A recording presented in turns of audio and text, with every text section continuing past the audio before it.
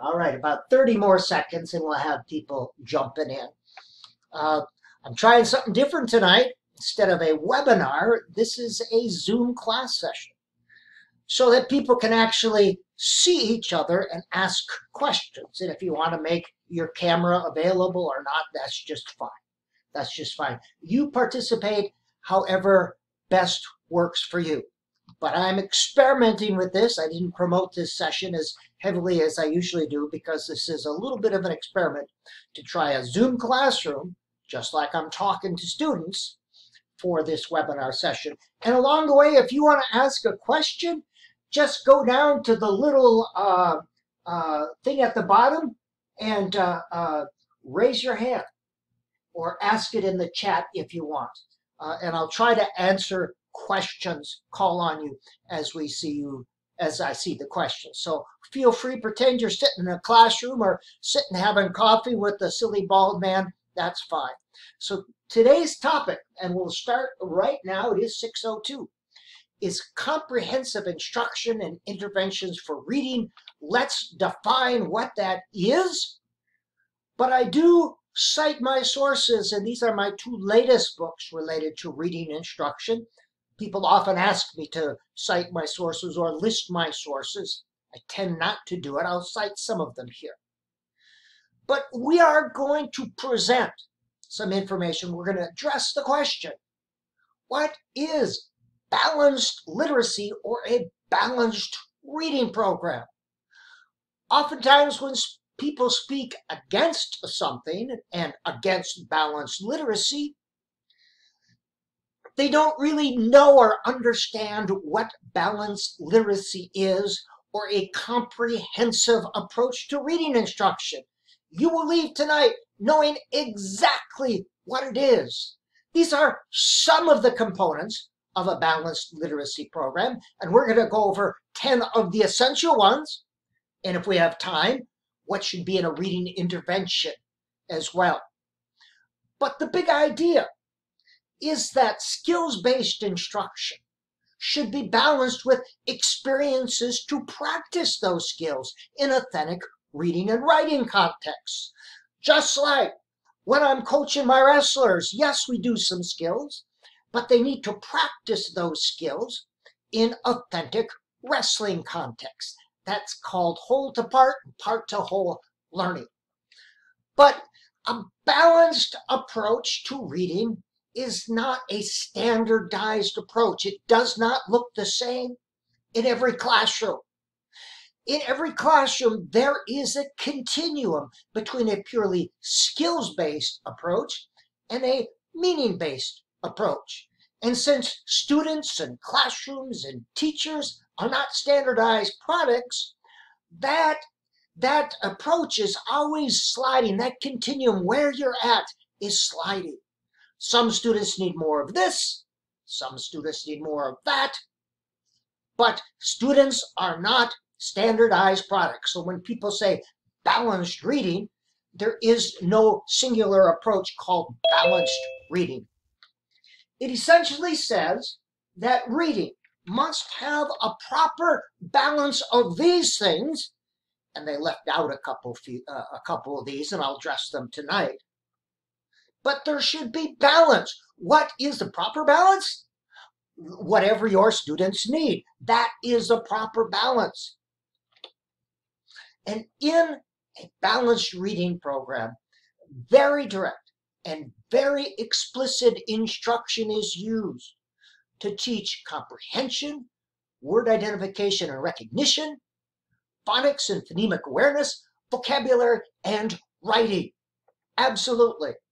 So the idea that balanced literacy does not use explicit instruction or does not teach phonics is an ununderstanding of what balanced literacy is, or a comprehensive reading program. Well, let's turn to the National Reading Panel before I get to the 10 pillars of comprehensive reading instruction. What do they say about balanced literacy instruction? Well, they said if you focus too much on the teaching of letter-sound relationships and not enough on putting them to use, the program's unlikely to be effective. Students need to apply their skills in daily reading and writing. That's not me, that's the National Reading Panel. Programs that focus too much on phonics with little time spent practicing, like reading books, are likely to be ineffective. And this is directly quoted. Systematic phonics instruction should be integrated with other reading instruction to create a balanced reading program. So many of the science of reading advocates are against balanced reading. It's important to know what balanced reading is and to know that the National Reading Panel, which is the most sciencey of science of reading, recommends balanced reading. Phonics should not become the dominant component in a reading program, neither in the amount of time devoted nor the significance attached. So, an overview, total, complete. We are going to look at a comprehensive approach to reading instruction. Comprehensive means total or complete to reading instruction or literacy instruction. It includes the Big Five from the National Reading Panel report, but the Big Five was 5 pillars short. So consider these the Big 10. And I'm going to say up front, everyone believes in the explicit teaching of phonics for emergent and beginning readers. Everybody does. It's not the what, it's the how and the how much. The reading wars, well, there really wasn't a reading war. It was more like a coup. But that's off the subject. Here are the 10 pillars. We're going to look at each one of these, and please feel free to ask your questions. First of all, phonemic awareness. Phoneme is identifying and manipulating sounds, the ability to hear a sound within a word, breaking it into parts, putting the sounds together. Generally, this is discontinued after students are reading comfortably at reading level 1. Now, there's strong correlational research, meaning students that score highly on phonemic awareness tests in kindergarten tend to have achieved more later on in first and second grade. But we don't know if that's correlational or causal. Was the high scoring in phonemic awareness a result of being exposed to books and language at home? Thus, it's not the phonemic awareness scores as much as the exposure to books that causes that achievement. So I'm not saying you should ignore phonemic awareness, but let's put its importance as one part of a comprehensive reading program for emergent and beginning readers.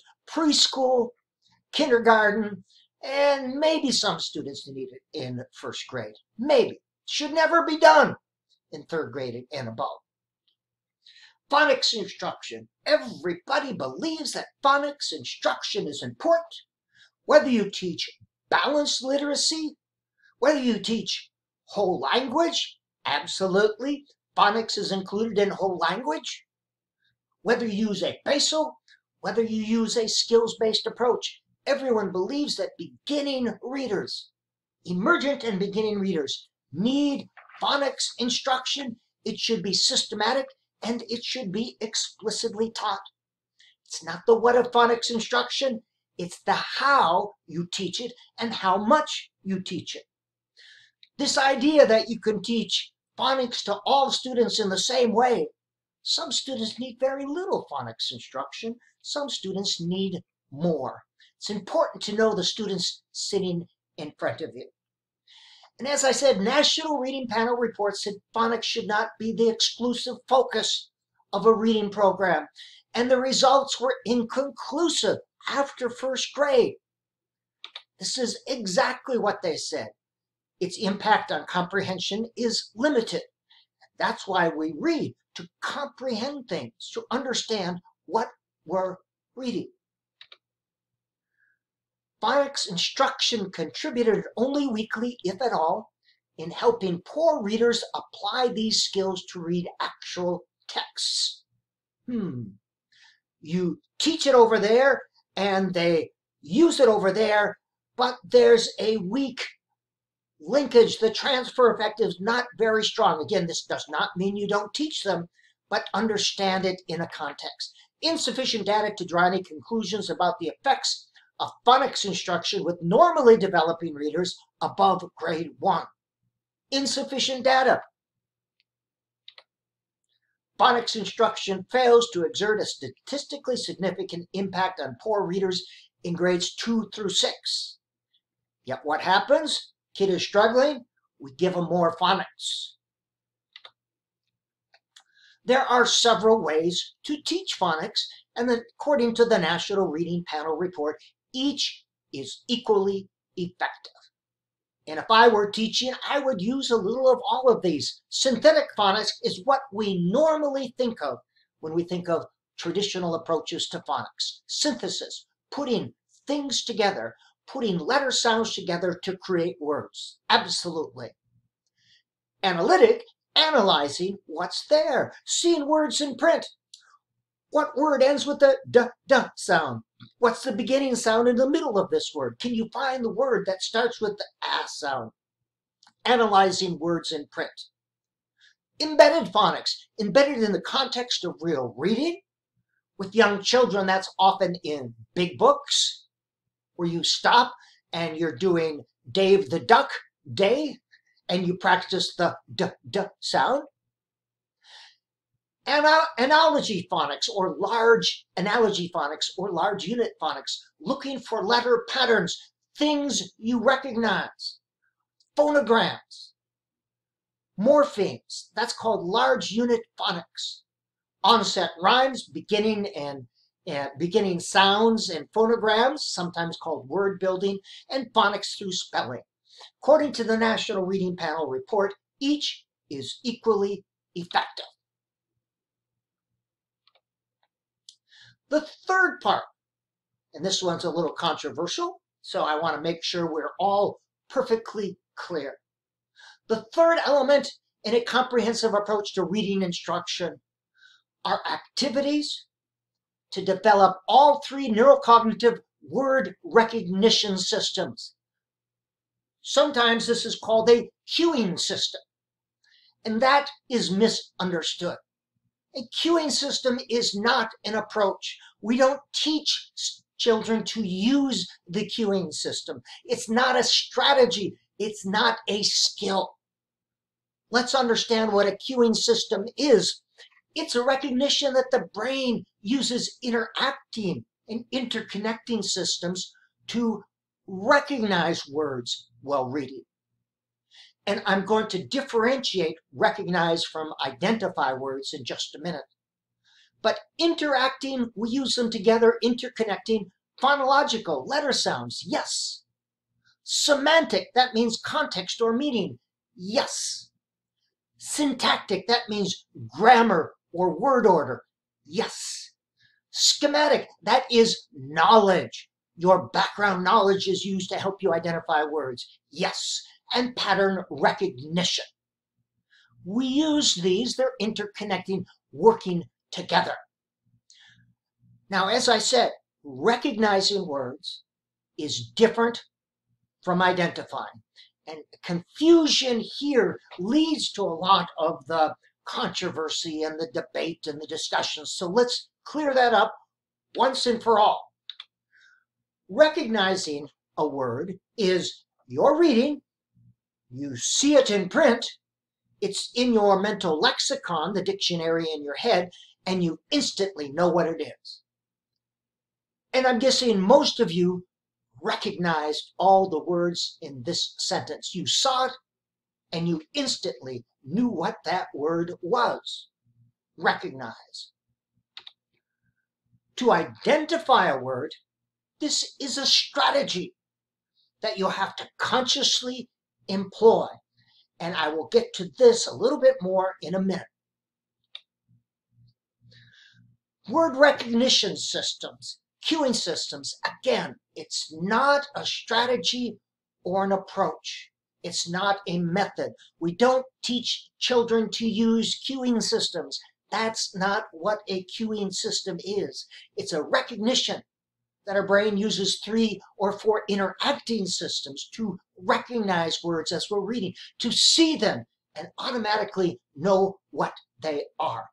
Now, I know some of you think I'm a silly little bald man. Okay, I'm going to give a little demo. I'm going to show you 110 words, and I want you to read them as quickly as you can. Okay? And go.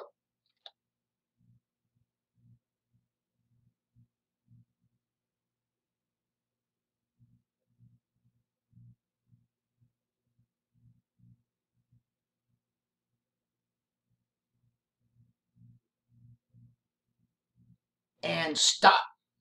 Not all of you got through all of them, and that's fine. Okay.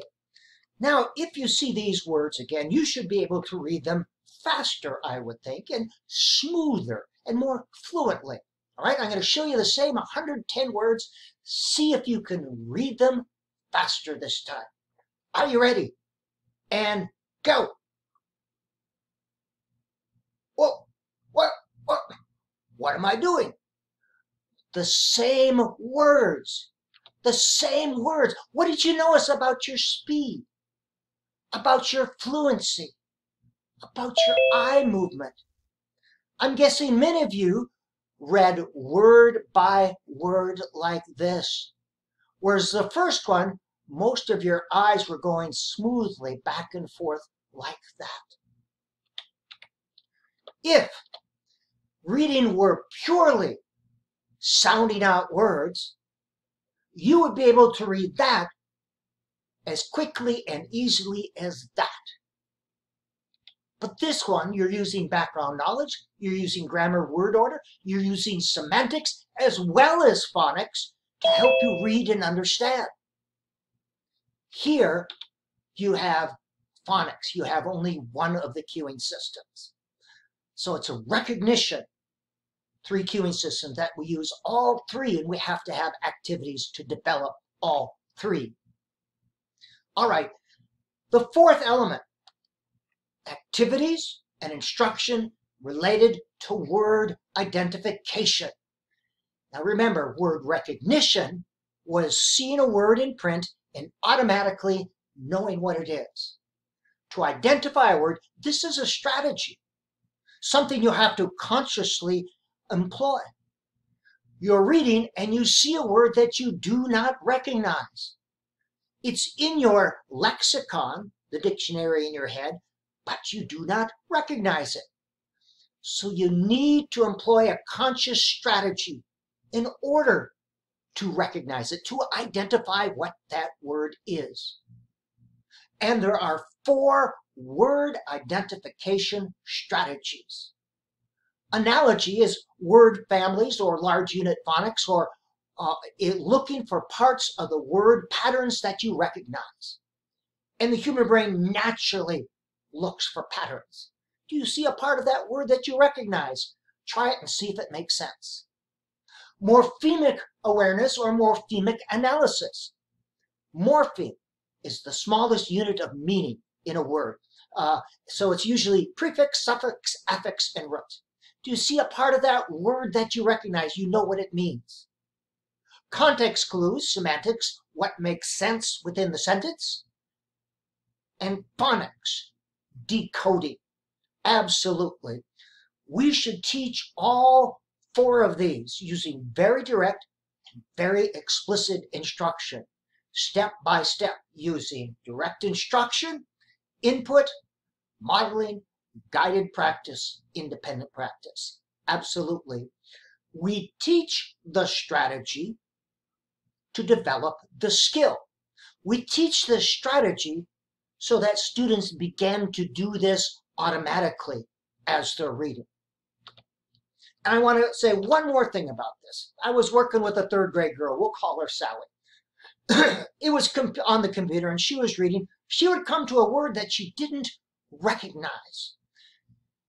She began to try to identify it by going letter by letter and sounding it out, and I could see her. All right, and it took her about 10 seconds or so to do all that. Once she sounded it out, then she tested it to see if it made sense. So I told her a trick. I said, well, why don't you just say blank and let your eyes bounce on both sides of the words and see and just keep moving on. She did that, and usually within 2 seconds, she would come back and she would know what that word was. 10 seconds or 2 seconds. 2 seconds is better for comprehension. And I'll show you some activities to develop semantic cueing. I'll show you some strategies in just a minute.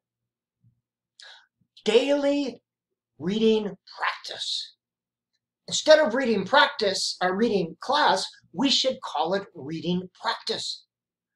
Yes, instruction is necessary, but children need to practice reading in order to get better. If you're learning to play the piano, you certainly practice every day. If you're learning to read, you need to practice every day so that you can use the skills you learned in an authentic reading context. How else are they going to transfer from here to there? Every day, daily reading practice. And you're saying, how much? Daily reading practice. How much? Well, there is a strong research base, and I'll get to the how much in just a minute, for daily reading practice, enhancing comprehension, word identification, and fluency, vocabulary, and conceptual knowledge. These are just some of the sources cited here.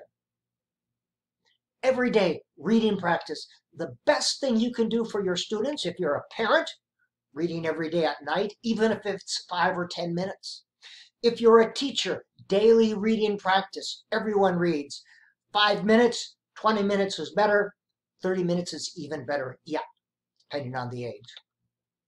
Now, Nancy Atwell recommends 70 to 80% of reading class or reading practice be used for self-selected reading practice, and only 20 to 30 for skills work. And I posit that it's usually the other way around. 70, 80% in skills instruction. And we say, well, when you get your work done, then you can read a book. However, reading good books should be the work of reading class. That is how we help children fall in love with books. And once you help children fall in love with books, 98% of your job is done. Social interaction and conversation around good books. That was mentioned in the ILA. P. David Pearson mentioned the important, and Robert Tierney, I think the name is, mentioned the importance of all learning is found within a social context. Literacy is a social process. The author is interacting with the readers, but it's enhanced when readers can interact with each other. We like to talk about the good books we read, just like we like to talk about the movies we've read. How many of you gone into a bookstore, you see a book that you read, and you have to go over there and touch it and say, ah, I read that book. That's a great book. Social interactions around books and writing enhances high-level thinking, literacy learning, and enables students to learn content knowledge more deeply. Absolutely. High-level thinking. Here's some high-level thinking for you. If we teach only low-level skills in our reading classes, only low-level learning occurs.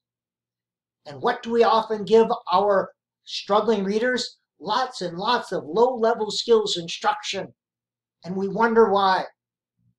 Scores on using the higher-level skills sometimes go down. Here are just some of the activities to develop social interaction. Book talks. Book talk, I use them in my undergraduate class. You simply tell about a book that you like. 15 seconds to no more than 2 minutes. It's not a book report. You just hold it up and say, this is a book and this is why I like it. Literature circles, book clubs, evaluations and critiques, just like the movie raters, the movie critics, a book critic. Top 10 lists. These are the top 10 that our class voted on. Journal entries and responses, and these are just some of them. Planned discussions. Stepping off the stage, students talking about books is a good thing. Gives the teacher a chance to step off the stage and observe your students learning. Authentic writing experiences. This is where the student is writing to share his or her ideas or experiences. Not replying to a prompt, but his or her ideas. And that connection is well established. These are just some of the sources used to describe the importance, how reading develops writing and writing develops reading. Every reading class should have writing as a component of it. These need not be long activities. These can be short, 3 to 10 minutes. But writing is important in developing that letter-sound connection and phonemic awareness. If you use temporary spelling in kindergarten, first grade, maybe even second grade, you can hear children sounding out the words. Wa, a, t, t, is important. All right? Even if they don't get it spelled correctly. And in the 5-step writing process, editing is step 4, not step 1. Temporary spelling does not mean we allow children to spell any way they want. Temporary spelling says, well, ideas are important, process is important. We edit on step 4, not step 1, 2, or 3. Writing is one of the best ways to develop the syntactic word recognition system. Syntax is grammar in word order. Syntax. As we read, this is called an interactive or transactive view of reading. Data from the text goes to the thalamus. That's the relay station in our head. We use 3, or knowledge as well, to process this, and then it goes up to the cortex. However, brain imaging research has shown that there is almost 10 times more information flowing down from the head than flowing from the thalamus up to the cortex, meaning we use what's in our head to understand what we read. We can easily read about things we know a lot about. We struggle when we read things that are new to us. This head is full of literacy stuff. I can read most textbooks easily, quickly, with greater comprehension. When I read something about financial planning, same brain, no comprehension. I have to read very slowly and I struggle to make sense of it. Writing is one of the best ways to develop. Writing activities can be short, usually 3 minutes to 10. Usually pre-write, draft, and share with a partner. That is writing. Not every writing activity needs to be taken to the revision and editing stage. But writing is included. Authentic writing, sharing their ideas, describing their experiences. What do you want to say about what do you think will happen next? And comprehension instruction. That's one of the big 5. And there's 2 parts to comprehension instruction: cognitive processes and study skill strategies. Cognitive processes are those thinking processes related to creating meaning with text. Scarborough calls it verbal reasoning. And these are used with narrative text. And they're things like predicting and inferring, cause-effect, supporting statements. And I recommend that graphic organizers be used to teach these. We teach the process to develop the skill, meaning we teach this predicting, not so they can fill out our graphic organizer, but so they begin to do it automatically as they're reading.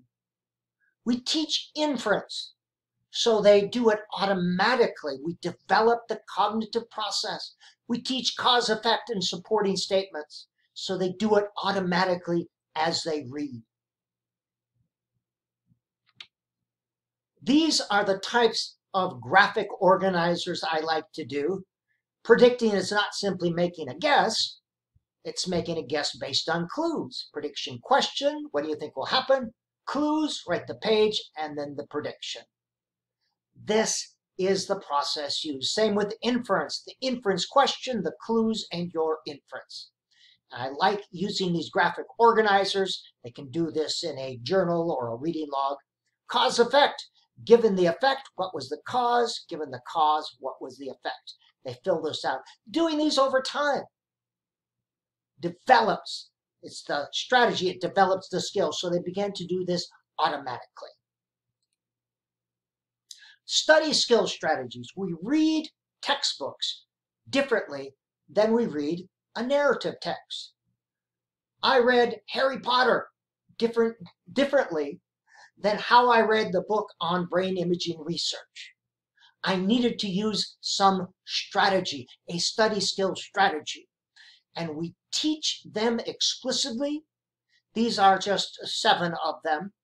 But I recommend that you find the ones that work best for you and your students. Could be maybe 1 or 2 of these, or maybe all of them. Teach them explicitly. These are the steps. You demonstrate, you model, you practice. When it comes time to read, you say, boys and girls, we'll be reading chapter 7. Make sure you use one of the study skill strategies to help you understand what you're reading. Absolutely, that should be part of reading instruction. I forget who it was, but they said, I'm just looking at the chat. They said, I forget which article, but it was Allington that said that comprehension is one of the most under-instructed elements of reading. We don't teach it correctly. We don't teach the process, the cognitive processes, and we certainly don't teach study skill strategies. Many of my students come to me as undergraduate students, and they still don't know how to read a textbook. You must teach that. And activities to develop word knowledge, vocabulary. And there are a lot of different vocabulary activities, but here's the thing. Children learn between, depending on the study, 3,000 to 5,000 new words a year. Now, they don't learn these by writing definitions. They don't learn these by doing vocabulary worksheets. Vocabulary worksheets are relatively ineffective for getting new words into students' vocabulary. There are a variety of strategies, and these are described in my book, to add depth and dimension, but the best one is wide reading, and then immerse students in sophisticated conversations. We learn our words in context. Vocabulary, attending to vocabulary, has to be planned and purposeful. Yes, sometimes it's important to have formal instruction, but planned and purposeful ways to infuse these new words within the curriculum. Part of it is something as simple as having a writing prompt related to the new word, having a discussion prompt related to the new word, just seeing and hearing the word over time. The affective element, emotions, motivation. We think and we emote with the same brain. It stands to reason that one would impact the other. As a matter of fact, there's quite a bit of research that says that emotions do impact our ability to learn. There are 6 basic human emotions. Emotions are a physiological response. All the others are derivations of these basic 6. Positive emotions enhance learning. Negative emotions impede learning. So you can say spending some time on that self-esteem or feeling good about class, that's a research-based strategy. There is research to say that a positive, nurturing classroom environment impacts learning. If children are afraid, if they're afraid of failure, if they're afraid of looking stupid, that is going to impede learning, no matter what curriculum you use. Positive emotion. Now, let's look at behavioral psychology association. If you enjoy reading class, if you do fun things in reading class, you begin to associate reading with pleasurable things. You're more likely to do it if you associate your reading class. That's why it's so important to read good books, to have good discussions, to have fun in reading class. So you begin to associate reading with something positive. If you associate it with something negative, you hate doing it, you're made to feel like a failure, this is boring, all we do is drill and skill. Well, who's going to want to do that? You begin to associate reading with something negative. Stop frustrating, humiliating, and boring our kids. That's probably rule number 2.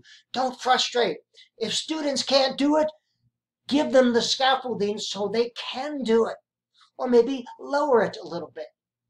Students should be able to practice reading using books at their independent level or below. These accelerated readers that always challenge students, that students have to read at their grade level or above. I say, poppycock, you and I aren't assigned levels. I love reading easy books. I love reading young adult literature. It's the amount of words that are poured over the student's head, not the level. Yes, there are places and times to read expository books at a certain level, but for reading practice and enjoyment, for goodness sakes, there's nothing wrong with an easy book. We read them all the time. Make it acceptable to read easy books. Stop using the one-size-fits-all curriculums or approaches. And that's what I'm afraid of with the science of reading curriculum. They're going to have one curriculum that the teacher has to implement with fidelity. And kids are not standardized products. Some kids don't need a lot of phonics. Some students do. We cannot expect a standardized approach to work for all or even most of our students. We need to be able to differentiate. There are no magic programs. There are only magic teachers with teacher toolboxes filled with research-based strategies.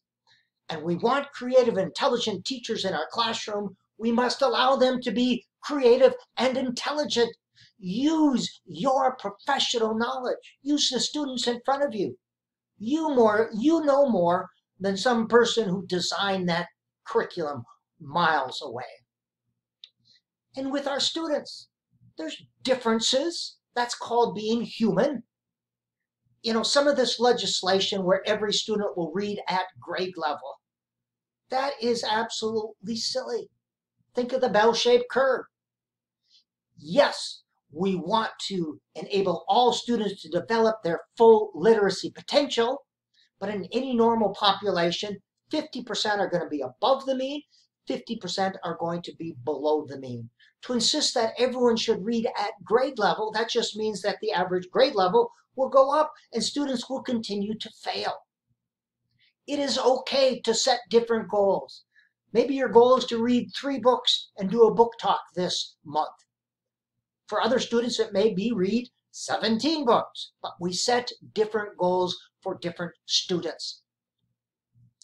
Also, teaching within the zone of proximal development. This is a basic thing. This is the level, that student independent level. Students can do it independently without any help. The frustration level means they can't do it, even with teacher help.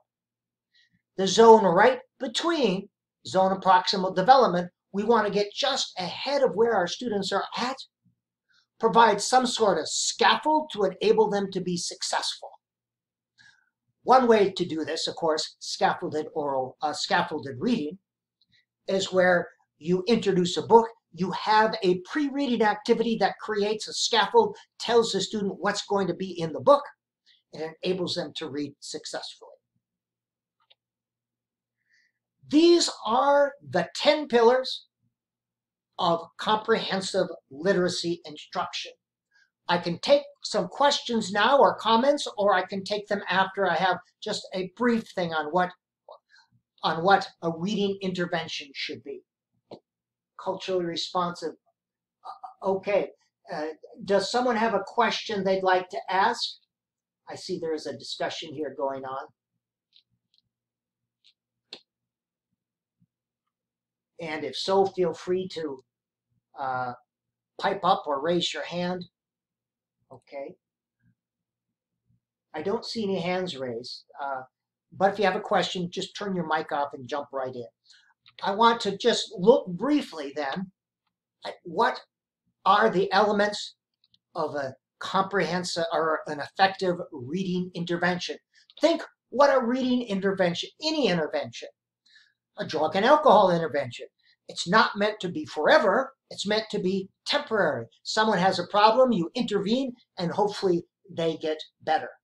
The role of an intervention is for that intervention teacher to become obsolete. That's the goal. It's not meant to be a forever sort of thing.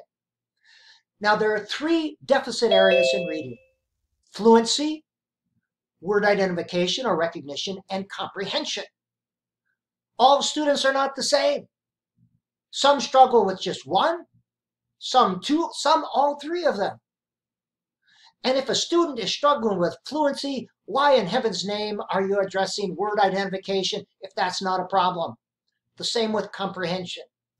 So having a good diagnostic, and I strongly recommend some type of qualitative reading inventory, is key to designing important or effective interventions.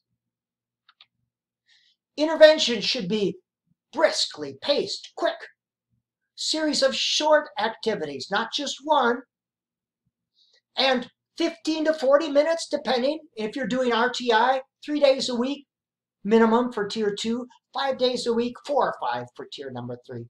But it should have a series of either 4, sometimes even 6 activities, briskly paced with a little pause in between. Keep in mind that students can really focus for a short amount of time. If you want to keep them engaged, briskly paced, short amount, pause and process. Briskly paced, short amount, pause and process. That's what an intervention should be.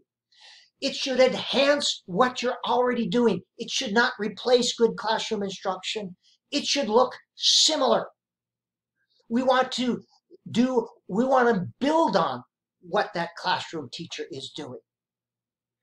Now imagine if you were teaching someone to play tennis and you showed them one way to swing the racket in the morning and another teacher showed them another in the afternoon. That would be a splintered curriculum where you're doing different things in different parts about reading. We want it to be cohesive. Absolutely, there should be word work if that's a deficit area, and it should include all those things. Absolutely, it should include word identification if that's a deficit area, and it often is. Maze and close, these are the best for developing the semantic cueing system. You read a sentence, it has the beginning letter, they use this to fill in the blanks, and then they read the complete sentence. So I like to use a PowerPoint with this. She tried her best to blank softball. And these take 2 to 8 minutes a day. We do them quickly. It develops the ability to let their eyes bounce on both sides of the word. Yes, they're still using letter clues. And if I want to, I can reinforce letter sounds. I can have a lot of short A words in here. But this develops the semantic. This is called a maze. A sentence with either 2 or 3 alternatives. She hit it, and they have to pick the right one. And again, usually 2 to 8 minutes, 6 to 10 of these, very quickly, a short part of practice. Comprehension processes, we already talked about that. Self-selected reading, we already talked about that. Books that they have chosen, independent level or below. There are a lot of good high-low books out there. Academic Therapy Press or High Noon Books has some good stuff out there. These are decodable books, chapter books for students in grades 3 and above. That's written at the 3rd grade level. There's so many good books written for struggling readers. And it's okay to read easy books, chapter books. And fluency activities. I didn't hit on this too much, but repeated reading activities, Scaffolded oral reading and choral and echo reading are just some of the activities. And then writing, of course, and language experience approaches.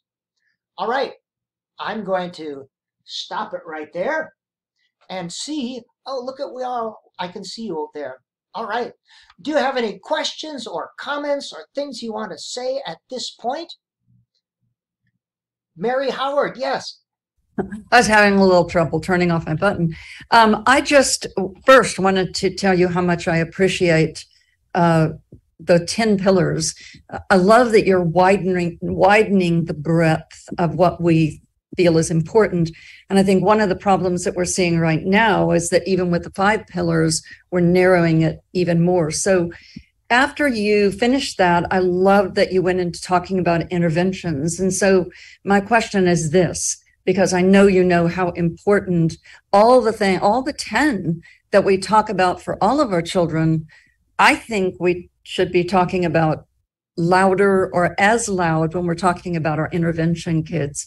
So, and what happens in interventions so often is that we do that, let's shrink it down and let's only work on this one thing. So how do we help schools and teachers understand that when we're working in those interventions, we are not watering down or narrowing what we do, that all 10 of those are just as important. And by the way, probably reading every day, even more so than any of those. Absolutely. I agree. We need to do that. Does anyone have any answers to that very complex problem? I will tell you this, Mary. I will certainly reinforce that point in my talks, in my books, and in future webinars.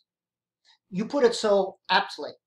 We tend to narrow it down thinking they're going to get better. They don't need more of one thing. They need a lot of all things. Yeah. Other good ideas or questions or comments? I'll just add to what Mary said, and it's more of a concern, and hearing you address it is just really on point.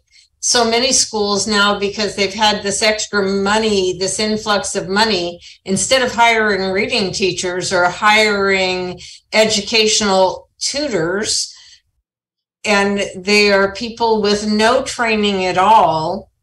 And what I find is that the kids who are most at risk are the children who are sent to the least trained person to provide instruction for the neediest child. So as you're addressing these things, it's just the expertise that it requires to do these things. I just really appreciate it. And teachers, students need to be in an inclusive class with a general ed teacher. Research is pretty clear that students don't make the progress in a special ed resource room that they do in a general ed classroom. And the training that a special education teacher receives is much different, much less on literacy instruction. But here in the state of Minnesota, the wise ones decided that special ed teachers are automatically reading experts. Being a direct instruction expert is much different from being a reading expert. Absolutely. And we need to push back. We need to push back. We want our creative, intelligent teachers. We need to let them be creative and intelligent. Anyone can follow a teacher's manual. It takes a teacher to teach. Don't get me. Oh, I'm sorry. Yes, Mary Beth, thank you. I just was wondering, okay, I am newly here from Wisconsin. And I don't know if you know anything about the Wisconsin State Reading Association. I do. Okay, so I come from a very thriving, they have like their position statements, and they would completely agree with you. Now I come to Minnesota. I just moved here last spring, and I worked as a reading specialist and published articles and things like that in Wisconsin. But I come to Minnesota. I don't see anything going on with am I right in seeing this? Maybe I should ask you. Minnesota Reading Association, I don't see anything going on there. They used to have conferences at Hamline University. I don't see that going on anymore. I am looking at some of the subgroups of the Minnesota Reading Association, and they're doing, seems like they're doing a lot with science of reading. What can you explain to me what happened? Why is this so different than Wisconsin, where they're doing, at least when I left, they were doing more support of your way of thinking? Right. I don't think it's that way now. I know the International Dyslexia Association really gummed up the works over there. Okay. Okay. These are for-profit organizations. Let's make no mistake about it. And there's nothing wrong with making a profit. But Orton Gillingham, you have to pay $4 to $5 grand a course. Letters training, who's making money there off the backs of our struggling readers? Minnesota just spent $100 million on this READ Act. That could have gone to reducing class sizes, buying good books for kids, giving them breakfast and health insurance. Instead, it's going to make the educational industrial complex richer. Now, there's nothing wrong with making money. There are some good publishers like Richard Owen up there who publishes good books. A shout out to you.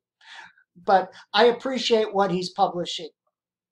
I don't know if that answered your question. I would like groups like the International Literacy Association and our teachers' unions to speak out. And I think they've been far too silent. Okay.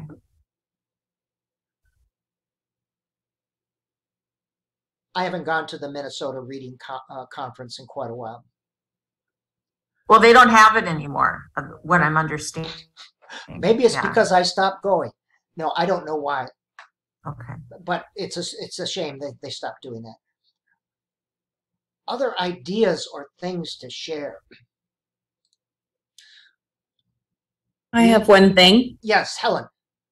I just wanted to say that I appreciated when you said that, the role of the intervention and the intervention teacher should eventually just not be needed anymore. And I think what I tend to see is that some interventions and some approaches seem to be permanent things for children. They start very early in their school career and keep going throughout. So I think that that's something that's not understood very well.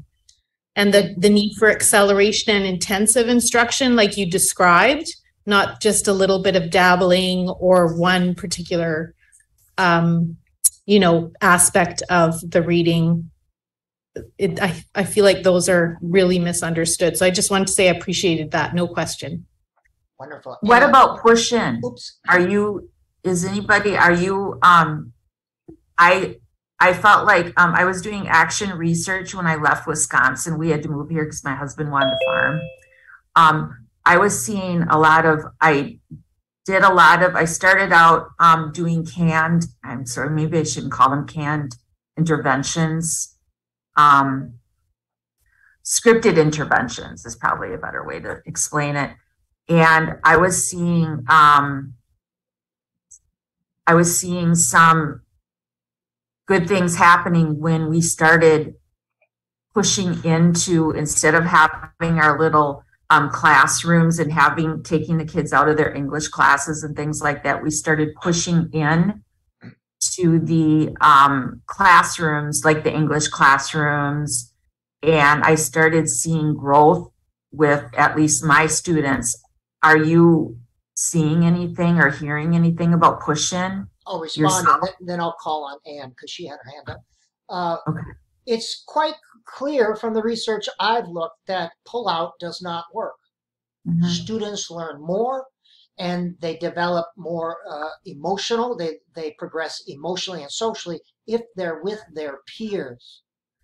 This idea that you pull them out and separate and slow it down just doesn't work. And there's a lot of research to show that doesn't work. Anne, you had an idea.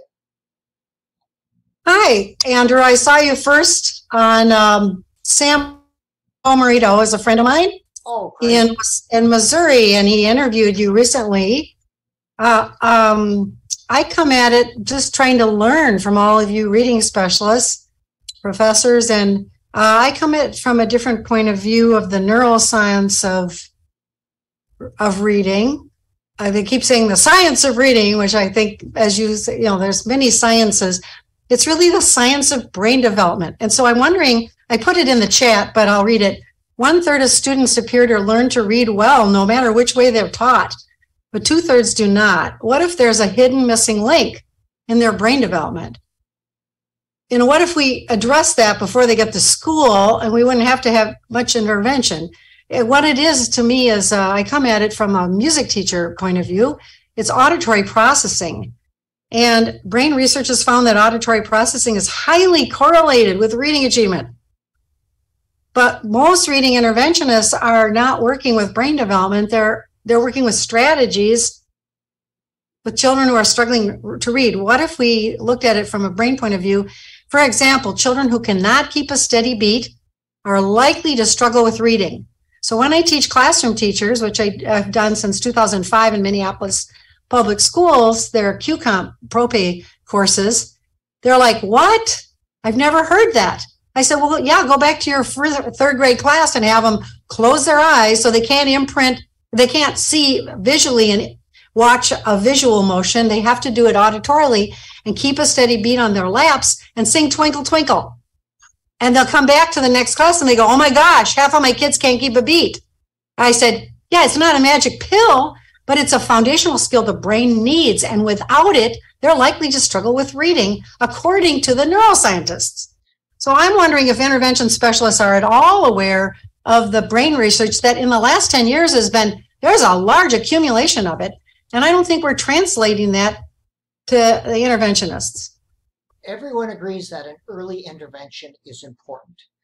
That's why the program, I forget what it is, getting preschool kids and their parents reading at age 3, 4, and 5, the name escapes me, brain fart moment, is important. The best predictor of reading is child's vocabulary. Vocabulary. Meaning they have been immersed in language and comprehension. And what happens when budgets get tight? We cut the arts program. Think about the brain as a series of neurons connecting up. And the more neurons and connections you have, the more you can learn. And art connects your neurons differently and expands it. This is our learning organ. And I agree with you. There is a lot to learn from its basic science, but from brain imaging. And there's been some marvelous articles written on that. Yes. But the arts, we need to keep them in our schools. That's what enhances learning, expanding that thing. Yeah, and I think the new, we're a nonprofit in the Minneapolis area called Rock and Read Project, and we had $600,000 from the legislature. And we used a software, a singing-based software, and there's 4 or 5 controlled research studies about it, and we helped 2,500 children. And in 14 hours of singing songs repeatedly, repeated reading with pitch and rhythm, being rewarded for the pitch and rhythm part, they go up on average 1 year reading achievement on the MCAs. That's our state test, right? So we can't get schools to use it, even though they saw the data, because I think they don't quite understand. Can't see in here. So they're like, what? 14 hours, 1 year reading achievement. I'll say it's the fastest. We don't own this software and we're not doing it anymore because we can't get schools to use it. But I'll say it's the fastest intervention out there. So it's skill-based. It's something in the brain that is actually changing. So I don't think we're outfitted as a society yet to look at this or, so anyway, I'm struggling for how to reach to reading folk and go, this is really big, but we don't quite know what to do with it. Other ideas? Write up, do some research, write it up, send it in for an article, get it peer reviewed. Actually, I did. I got an article in the ILA with Sam Bomarito and Tim Rosinski, the three of us put an article in. And so we're getting some published about it because, you know, Tim Rosinski's been a big fan of singing and so is Sam. Yep. But nobody's really looked at the brain science yet, connected the brain science with why these kids are struggling. But I'm totally with you. I mean, the pendulum swung to that there's only one science of reading. And I'm like, no. Science is a reading. Yeah, I'm totally with you on that. Other ideas. There is quite a bit written about brain imaging research. And in my book, one of them is called A Brain-Based Approach to Reading Instruction, my first one. And it's so bad that I forget the names of my books. Am I getting old? 10 Essential Elements for Students with Reading Difficulties, a Brain-Friendly Approach. Uh-huh. I'm getting old. I forget the title of my books. But that is based strongly in brain imaging research, neurocognitive neuroscience. Absolutely. Yeah, the newest science is frequency following response. It's not where the brain lights up like MRIs. It's how the brain actually processes sound on a number of different quadrants. In fact, they show, I mean, it's pretty amazing. But I think, you know, I'm talking to these scientists and they're like, we're scientists. We can't get this to the teachers. They're scientists. So my goal is like, okay, well, how can I communicate this in a way that we could take some action on it, at least as a state? And I don't know. When we look at research, we have to look at a wide body of research. The eye movement research and the miscue analysis research are just as important as the brain imaging research to tell us about reading online. The same with the psycholinguistic priming studies. They all support the semantic and syntactic cueing systems. Absolutely. Is there someone else with an idea or a question? Copies of my slides. Oh gosh, I forget. I don't know how I send you copies of my slides, but I'm going to put my email in there. You can certainly send me an email and I'll send you a copy of my slides. What about creating like a Google folder in a drive that we all can access different, like maybe other people might have something they can offer, and then it's all in one central location and we share the folder for Google Drive? Brilliant. Brilliant. If I'll set one up, you send me an email and I'll send it to you.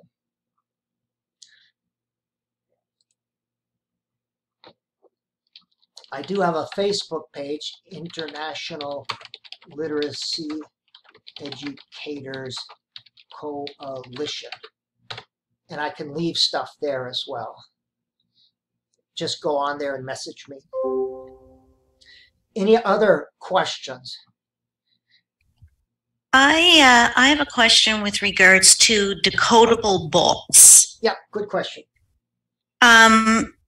I am not quite sure in your area of what's happening in classrooms, but it appears that many classrooms in our area are pushing for more decodable books and possibly even the removal of other types of books, classroom library, because of students not perhaps not being able to read those books. Maybe the proper word would be decode those books.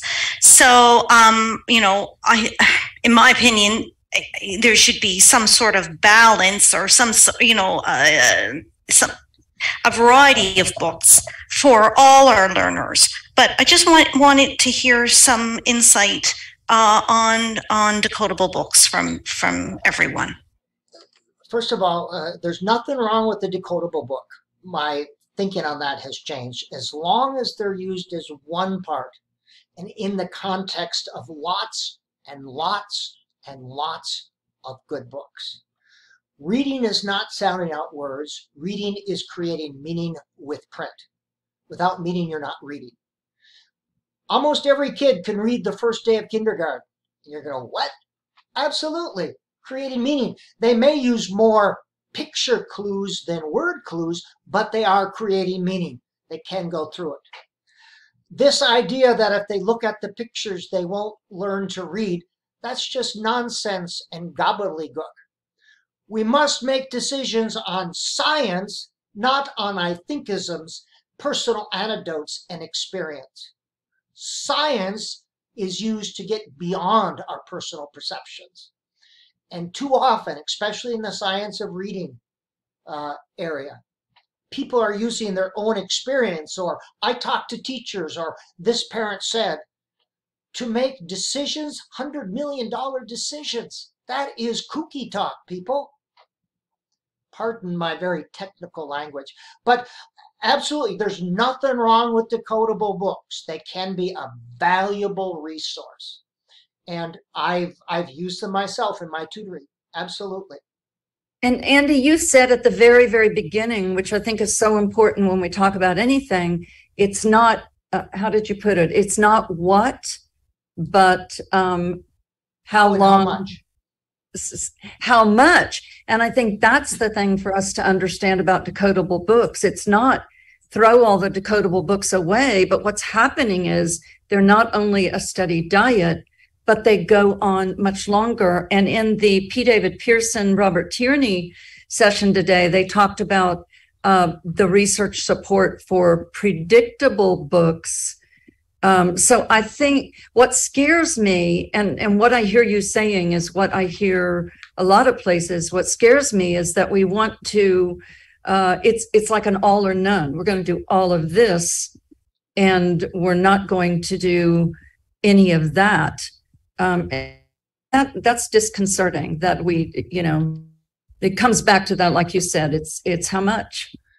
And if the answer were, if it were a simple answer, if it were one thing, don't you think the International Literacy Association and the National Council of Teachers of English, with thousands of research over decades, would have come up with that answer? If teaching more phonics worked, my next book would be called Teaching More Phonics. Yes, Richard. I'm wondering what's happening today in the classroom with regard to, and I'm going to use the word assessment. I'm not even sure that's the right word, but for 20 years or more, 30 years, it has seemed to me that miscue analysis and running records have both served some real important information for the teacher to guide the teacher in what to do next and how to support and help a child. What's happening to that? And if they aren't doing those, what are they doing? It's the publishing companies who are million-dollar entities. I agree with you.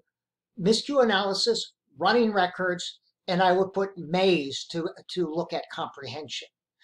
Those are the three. All the standardized stuff is gobbledygook. I get a page back, a printout, and I go, okay, based on this, what should I do tomorrow? Oh, they have short-term memory deficits? That doesn't tell me what to teach. A miscue analysis and a Maze and running record. I insist. That's what I do whenever I start tutoring a kid. That gives a good teacher all the information they need to teach. How can we get the rest of the profession to buy back into that? Yes, that's a good question. Richard, if you figure that out, I will put a statue of you in my front yard. Oh, thank you. A lawn ornament.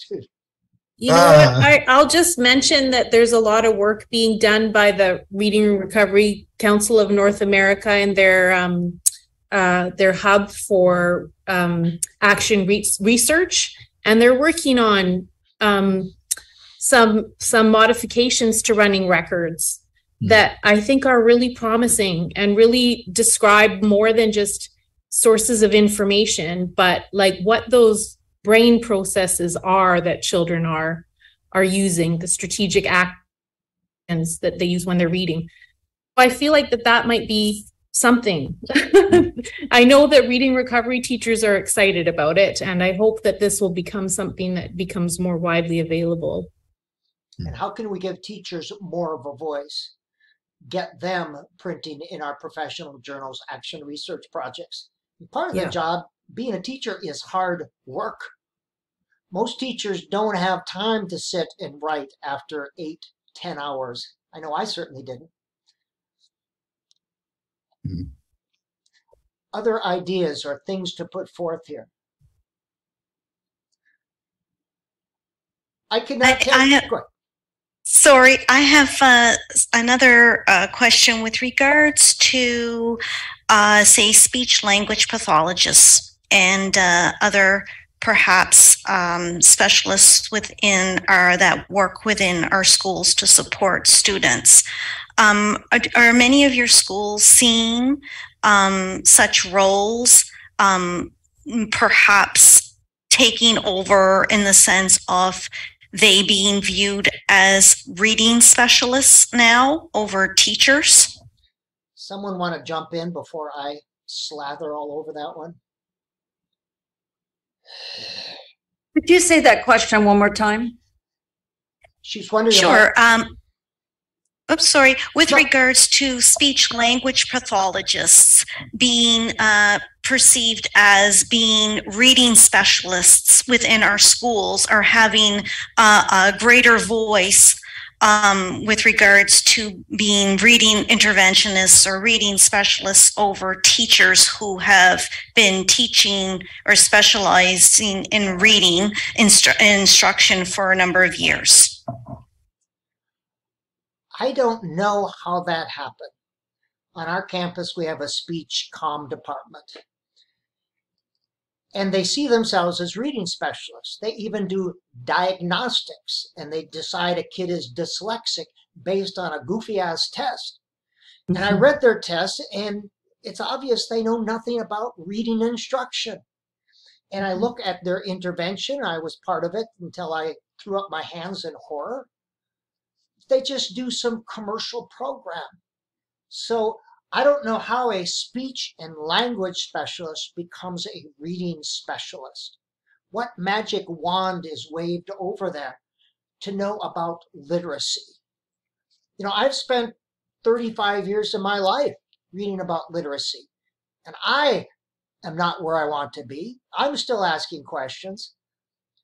So how do you take a class or two and suddenly become a reading expert? I don't understand why the speech and language people are allowed to have input on reading instruction.